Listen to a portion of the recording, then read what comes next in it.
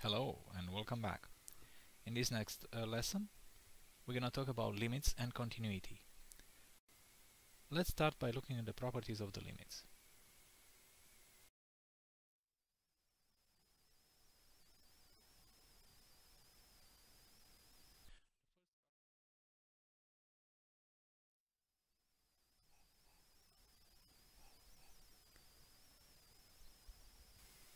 The limit of a constant is that constant.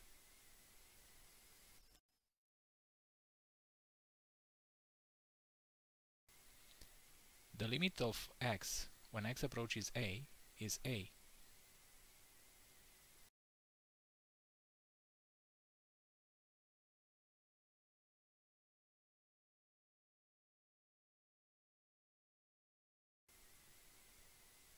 The limit of a sum is the sum of the limits.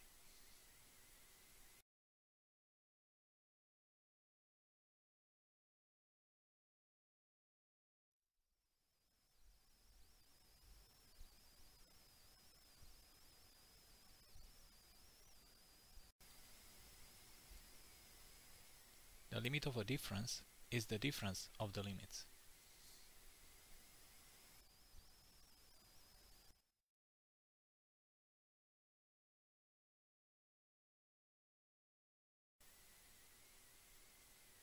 The limit of a constant times a function is that constant times the limit of the function.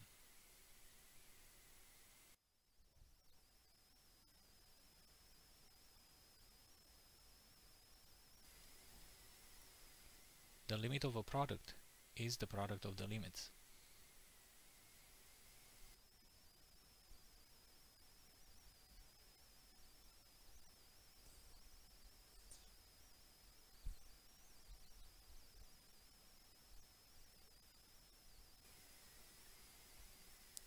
The limit of a quotient is the quotient of the limits.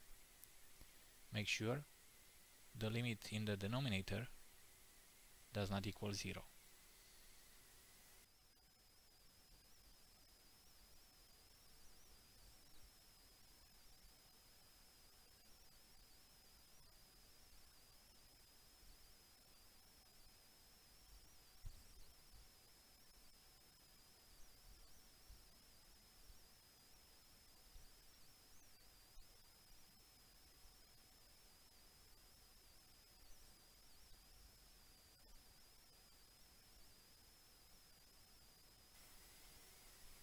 The limit of a power is the power of the limit.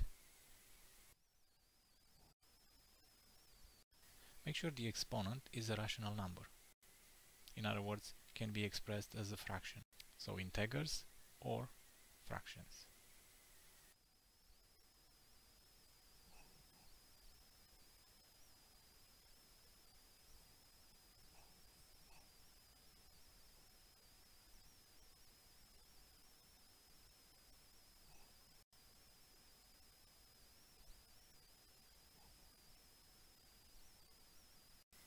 The limit of a root is the root of the limit.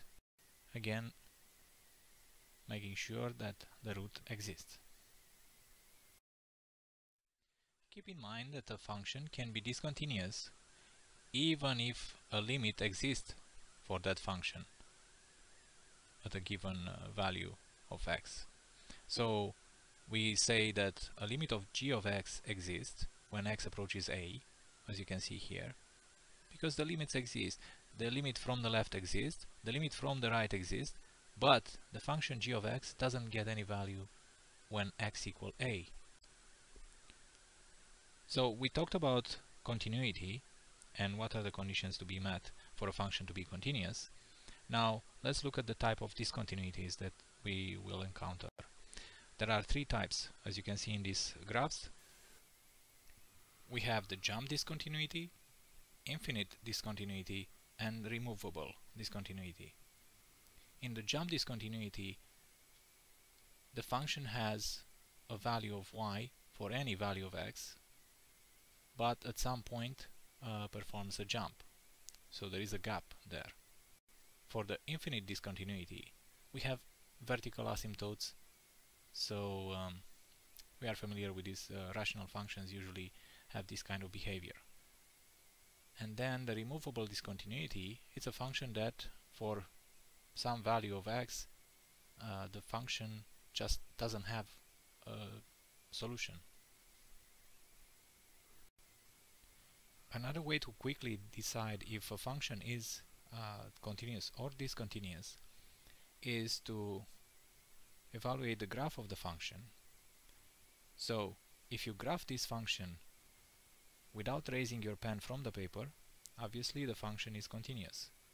As you can see in these three sketches, you cannot do that. Therefore, the functions, all of them, are discontinuous.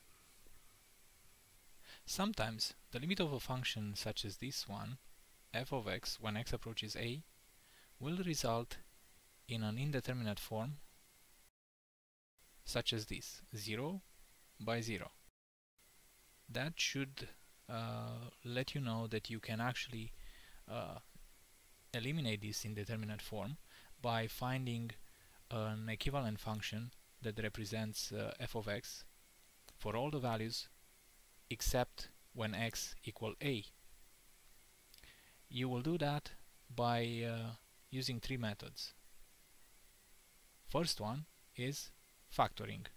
You can factor your function f of x, eliminating the factors that are creating this indeterminate form. Another method would be rationalizing the numerator or the denominator, again for the same reason, to eliminate this indeterminate form, or by simplifying, simply reducing the like terms and therefore eliminating the indeterminate form.